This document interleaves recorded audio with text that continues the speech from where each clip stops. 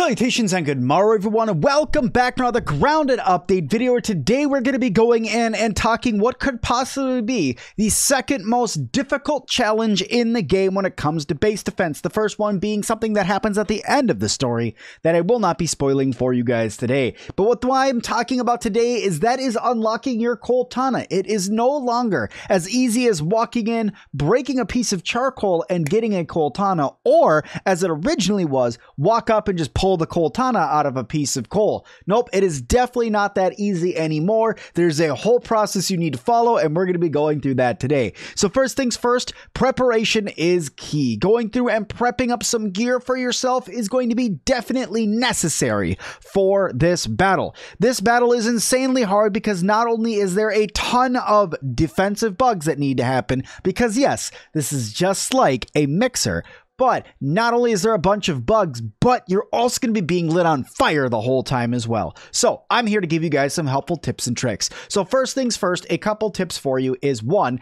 get yourself the fresh defense perk. If you can get it to tier 3, you're going to need to do this by eating a bunch of mint pieces. Mint pieces are all over the backyard. Just go ahead and eat them and you will get fresh defense. Trust me, I think it's 3, 5, and 10, I think is how it is to get to perk 3. I think that's what it was before, so I think. But anyway, so go ahead and eat some mint pieces. It's going to help you guys get fresh defense. Get it to level 3. Don't get it to level 2 like I did. Get it to level 3 because it's going to help you guys out even more. It's not impossible at level 2, but level 3 is really going to help you guys out. Now, aside from perks, weapons. The termite axe with fresh on it at level 6 is not enough. It is not enough. You are going to want a stabbing rusty spear if you can, because it's going to give you infection, and you're going to want to take that down the fresh perk side. Why am I saying that? Why am I saying go down fresh? Because you are literally going to be attacked by droves and droves of ladybird larvae. Ladybird larvae not only hit like a truck, but they also will sizzle you as well. So you're going to need to get as much bonuses to their weakness as you can. So i.e., grab yourself some stabbing weapons, grab yourself fresh. So a fresh tier 3 spear is going to do you the best. Let's talk trinket. The larva trinket that seems to absorb heat, you get this from killing ladybird larvae. It literally gives you sizzle protection. This is so valuable when you try to go and do this challenge. Trust me, you're going to want this little trinket. It saves you even more because you're literally going to be stuck around coals the whole time. The more sizzle protection, the better. And finally, the antlion gear. The antlion gear also gives you sizzle protection. You might as well go and grab it. Just get it. Trust me, get it upgraded before you even try this challenge because it is that incredibly difficult. Now, let's go over to where the challenge actually is. The challenge, guys, is up in the upper backyard where the Coaltana originally was able to be gotten and where the recipe was originally gotten. So you want to just run on right over here to the charcoal bag and go in the bottom corner of it and go inside, and I'll show you guys exactly where the start is. It's right inside of here, inside of that charcoal. That's right there. That's literally on fire already. Notice how slow my sizzle is going up with everything that I have. Now, this is without getting attacked by ladybird larvae that are also going to cause sizzle if they hurt you. But nonetheless, it's a very good thing to have a bunch of sizzle protection. Look how far away from the actual defensive point you need to be in order to survive. Now, I'm going to activate this, guys, after I turn on God mode, so that way I don't just up and die. But I'm going to activate this and show you guys what happens when you lose, and then I'm going to show you guys a video of what happens when you win. So let's get over there and let's take a peek, shall we? Let's go ahead and activate this in just a second. Okay, now that we've turned on God mode, let's go over and let's activate the flaming sword. So once you try to pull it out, it says Sir Sim-Alot pulled the flaming sword. When that happens, ladybird larvae will start appearing all over the place. You need to fight all of them off. The more you fight off, the better. That's the whole point of the entire protection of this thing. It wants you to go through and protect the sword. They will start attacking the sword around you. The ladybird larvae want to kill the sword just as badly as they want to kill you. So we're going to give them just a second here of fun to go ahead and destroy the sword, and then we'll see what happens when you go ahead and lose. Because they actually can destroy this thing fairly quickly. Right now, it doesn't seem like they're doing that much damage, but just wait. Sooner than later, 4 or 5 of them get up there, and they really start just tearing the Coaltana apart.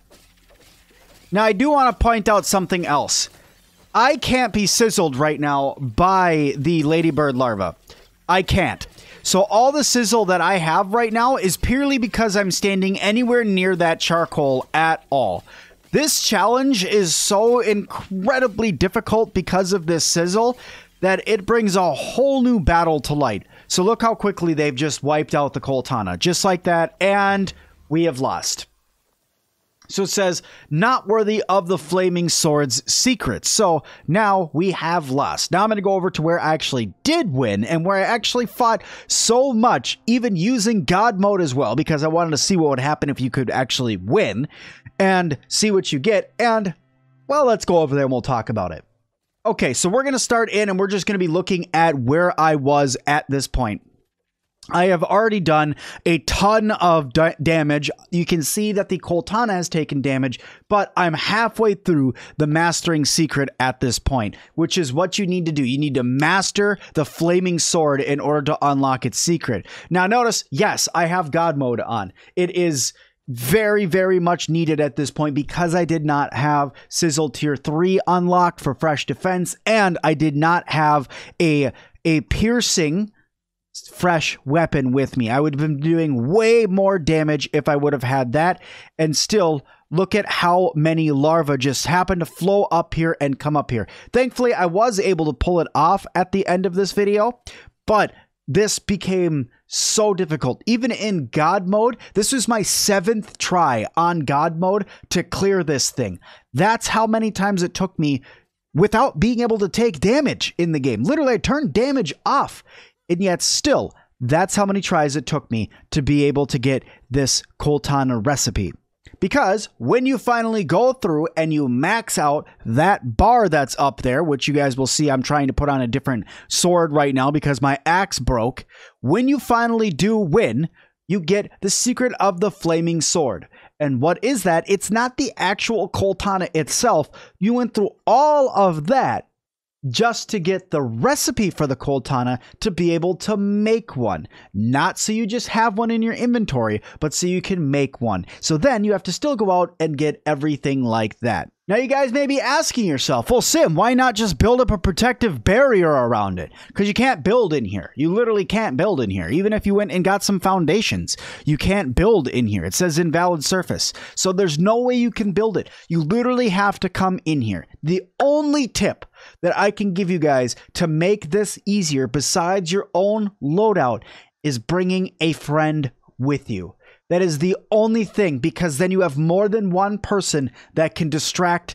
But remember, when you bring more people with you, you spawn in more enemies. So keep that in mind when you guys are going through and trying to do this challenge. Now, I'll be giving this challenge a try tonight in my live stream without any of the God mode assistance that I had when I got it done in that other game, but I did not save that. It is still right there, and we're going to be giving this a try for ourselves a little bit later on. But guys, that is how you do the Coaltana challenge. I'm sorry that it's so difficult, but hey, it brings a whole new challenge to the game anyway. You do not need the Coaltana in the game. It is a very helpful weapon, but you could get the same result by getting yourself either the tick bat and going through and using that with spicy on it, or going through and getting yourself an antlion greatsword with spicy on it as well. Or if you like spicy weapons that much, just make yourself a good old spicy staff, and that'll also give you guys a fantastic spicy effect as well. But guys, that's gonna do it for me today. Thank you all so much for watching this one. I hope you guys liked it. If you did, hit that like button. Don't forget to subscribe and leave me a comment down below.